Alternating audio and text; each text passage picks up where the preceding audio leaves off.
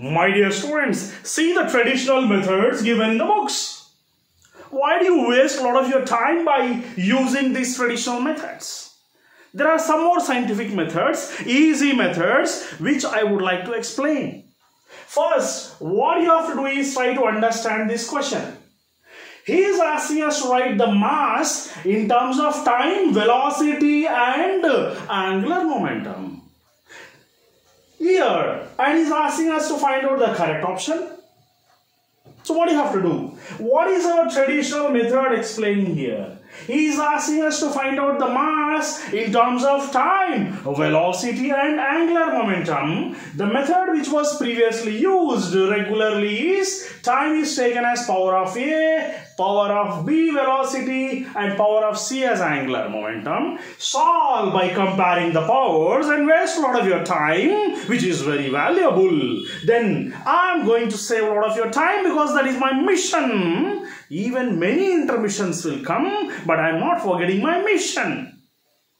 Okay? So, if any doubts are there, you can just subscribe to my channel, prescribe to your friends and describe the comments below.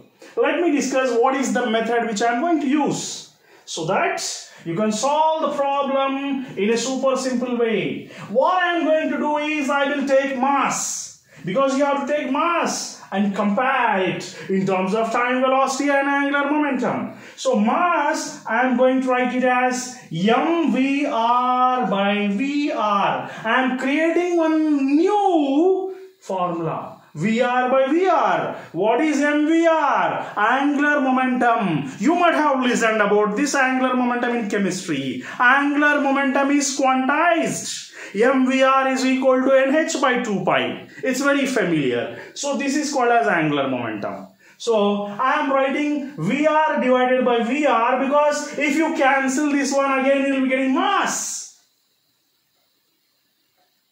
Then let us see what I am going to write. So here the simple thing I am going to do is MVR I will convert into length because length is nothing but angular momentum here.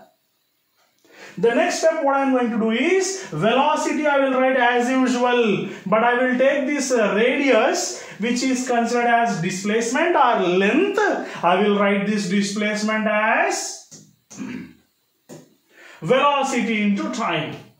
Just change radius in terms of velocity into time. Your work is done. 90% of the work is done. So I am writing this as velocity into time. Radius I am replacing with velocity into time. So mass, length I will write like that only. Denominator becomes v square into t. See what is there in the four options. Time is coming first, velocity next, angular momentum in the last. So what I am going to do is time is first. Take time in the denominator, write in terms of power t power minus 1, and velocity in the denominator, write in the numerator in terms of power of minus 2. And the last thing here is length. So length is in the numerator, write as usual. As usual. So your correct option is D option, I think. You can just see. So your correct option is D option. D option.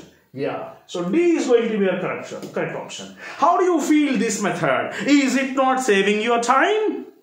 If it is so, then you just comment below if you want this type of questions, or if you want full lectures of this type, the total chapter in a single one short video, then you can just go to the Play Store or description, download the app Fakhruddin Academy and learn new very inventory methods, or we can say out of box thinking or lateral thinking methods to understand physics in a different way, in a different angle. Thank you very much. Thank you very much.